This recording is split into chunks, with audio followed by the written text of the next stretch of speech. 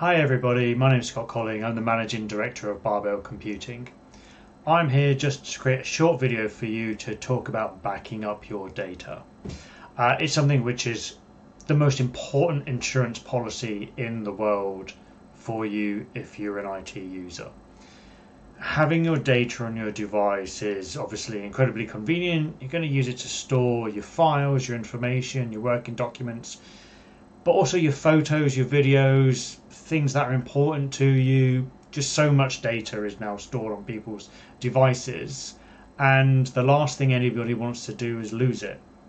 There's some really easy ways to get that data nice and secure and backed up in an easy way, and today I'm going to try and show you how to do that.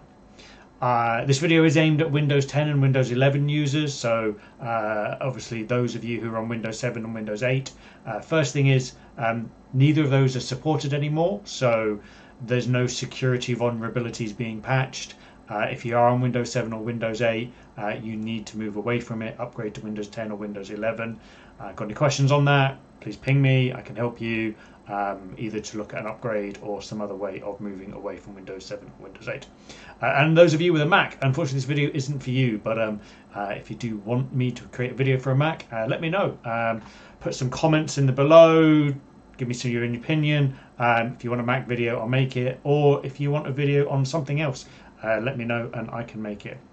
But today I'm going to quickly share my desktop with you and show you how to do some really simple backup procedures using Microsoft OneDrive. So let's go over to there. So you can see here, this is just my normal desktop. This is the machine which I use for my business. There's not a huge amount of data on here. Nice clean backdrop, unlike my personal desktop, which is really messy. But well, the one thing that I'm going to show you today is down in this little corner here, which is called OneDrive. All of you will have a Microsoft account. You need one to use Windows 10 or Windows 11, and OneDrive comes with your Microsoft account. It will be here. It might be in your system tray under here.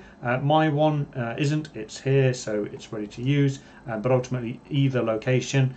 Open it up, click the settings button, and show the settings. This will then take you into the settings for the device, and the one you want there is sync and backup, and you're going to click the manage backup button. What it's then going to do, it's going to show you your documents folder, your pictures folder, your desktop, your music and your videos.